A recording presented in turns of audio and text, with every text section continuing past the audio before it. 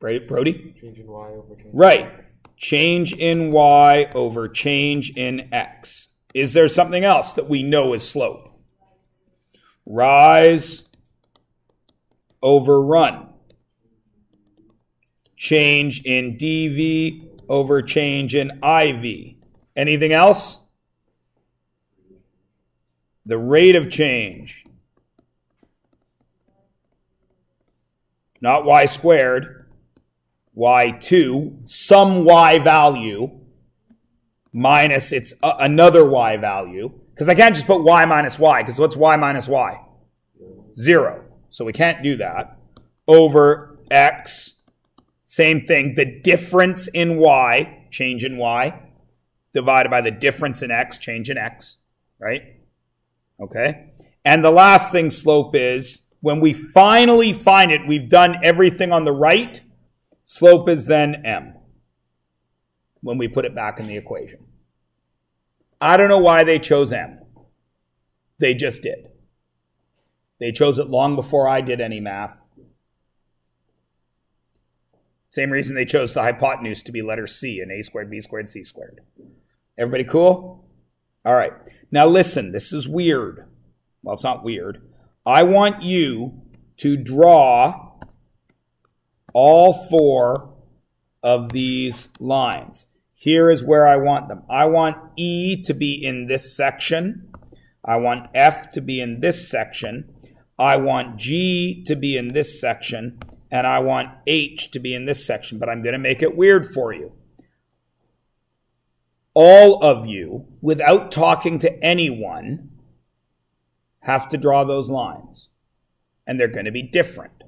I want to draw mine because I want to see if you understand what is actually happening here. Everybody cool? So everybody in section E, just put your pen on any point in that section. Any point right now, and then draw this line. I'll wait a second for you all to do that.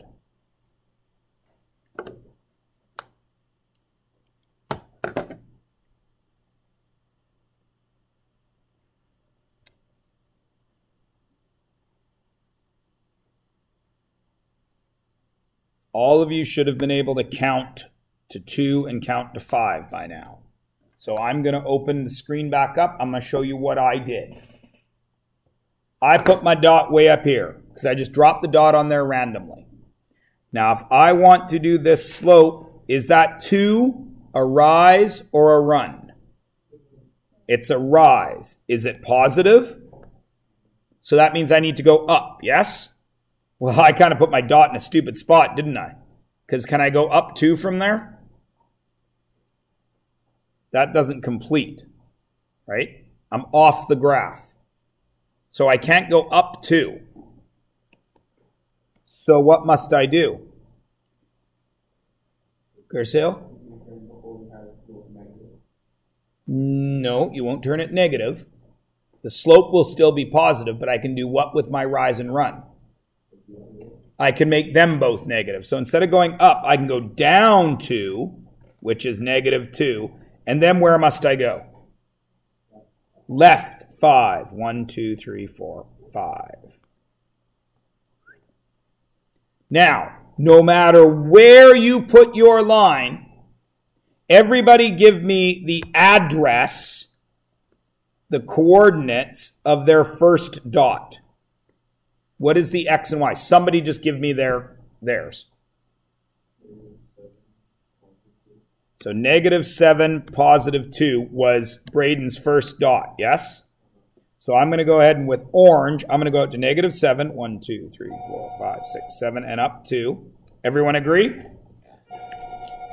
Sure, this is very important. Go for Myers. Yes. Absolutely. Miss Berdini would like to see you. -8. Okay, that's cool.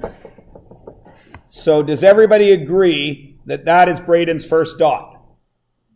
Now the slope is 2/5, yes? So from here I can go up 2 and right 1, 2, 3, 4, 5, correct? Does everyone agree? Now watch.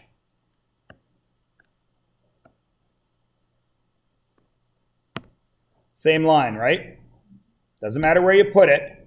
The slope is the same.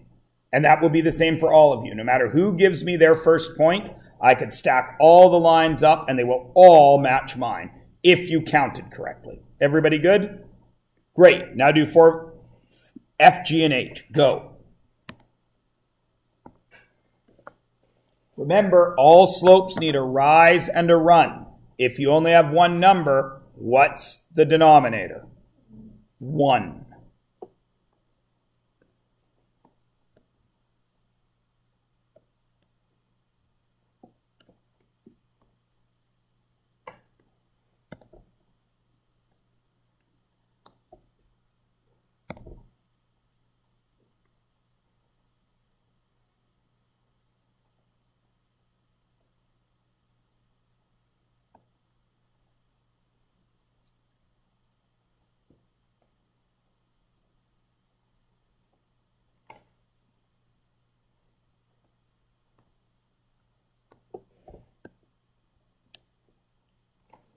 My pen just started its dying thing.